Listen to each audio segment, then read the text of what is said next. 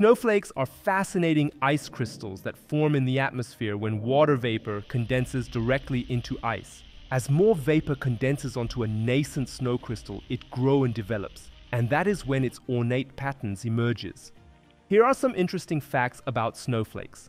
No two snowflakes are alike. Each snowflake is unique in its structure. The idea that no two snowflakes are alike has been widely accepted, given the incredibly complex and diverse formation process. A snow crystal begins with the formation of a small hexagonal plate, and branches sprout from the 6 corners when the crystal grows larger. As it tumbles through the clouds, the crystal experiences ever-changing temperatures and humidities, and each change makes the arms grow a bit differently. The exact shape of the final snow crystal is determined by the precise path it took through the clouds. But the 6 arms all took the same path, and so each experienced the same changes at the same times. Thus, the 6 arms grow in synchrony, yielding a complex yet symmetrical shape. And since no two snow crystals follow the exact same path through the clouds as they fall, no two look exactly alike. Snowflakes typically have a hexagonal symmetry due to the molecular structure of ice. This hexagonal symmetry is a result of the way water molecules arrange themselves when freezing. The process begins with the freezing of a water droplet, typically on a tiny particle in the atmosphere. As more water vapor freezes onto the initial crystal, additional water molecules align themselves in a hexagonal pattern.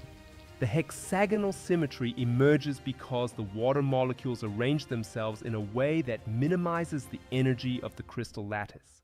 Each arm or branch of a snowflake is a separate crystal, and the conditions under which it forms, such as temperature and humidity, determine the intricate details of its structure.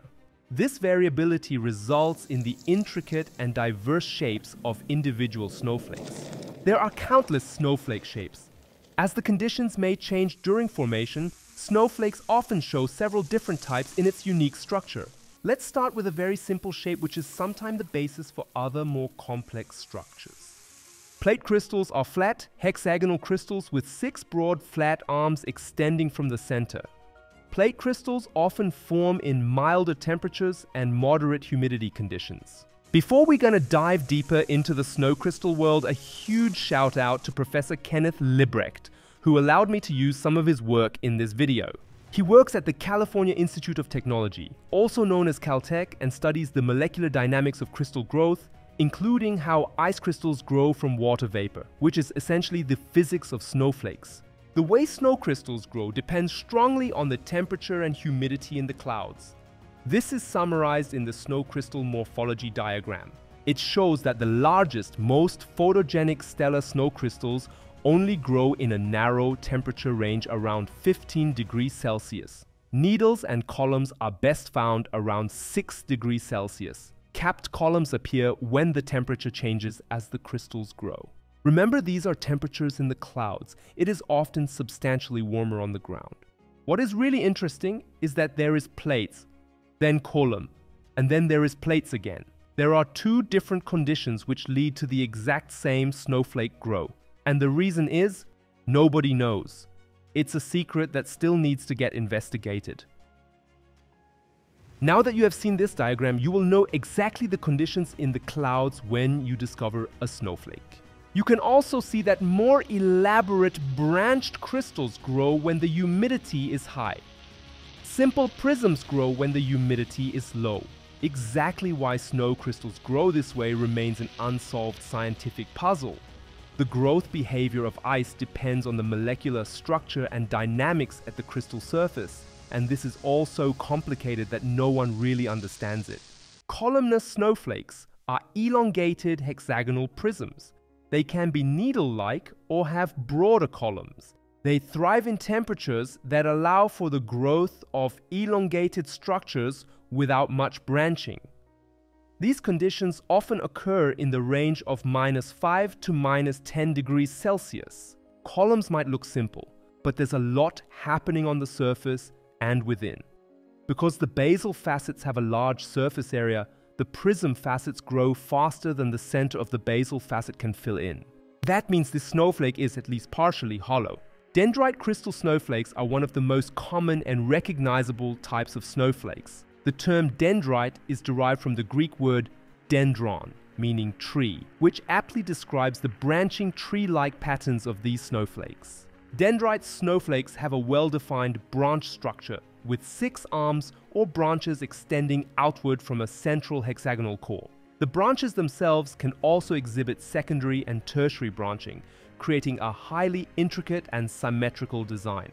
Dendrite snowflakes are often larger than other types of snowflakes. The extended branches contribute to their overall size and delicate appearance. Some dendrite snowflakes can grow several millimeters in size, making them more visible and easily distinguishable. Small changes in temperature can result in significant alterations to the branching pattern, leading to the unique and intricate designs seen in dendrite snowflakes. Dendrite crystals typically form in regions of the atmosphere with higher humidity levels.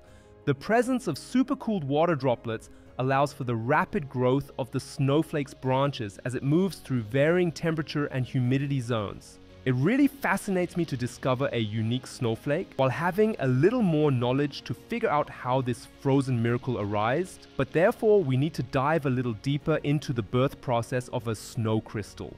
Everybody knows it snows from the clouds. Clouds are made of liquid water droplets. It's kind of micron scale droplets. And when it cools down, it will start to freeze, but not right away. At -5 to -10 degrees Celsius, the cloud will start to freeze. If a droplet freezes, it will start to grow and it will absorb water vapor from the air and the droplets around. It will start to evaporate because the vapor pressure of liquid supercooled liquid water is higher than the vapor. So this single grow that it takes maybe about 100,000 droplet evaporating to make a good-sized snowflake, and eventually then these fall to the ground. But why are snow crystals so small? Most of those formations won't get bigger than just a few millimeters. The short explaining is that larger and more intricate snowflakes tend to form in colder temperatures with higher humidity, providing ample opportunities for crystal growth and aggregation. The more complicated answer is that snow crystal growth is based on particle diffusion, and this can produce a branching instability. In order to keep growing, the molecules have to diffuse through the air from the surrounding medium where its supersaturation is high, and if these points stick out a little farther into the supersaturated medium. When you want to dive even deeper, I really recommend to visit snowcrystals.com or search for Ken Libbrecht on YouTube, as there are also some uploads of his presentations. There is a lot more to learn and explore about snow crystals. There are hundreds of variations with unique structures. If you want to see more snow crystal videos, please let me know in the comments. Thank you for watching, and hopefully see you in my next video.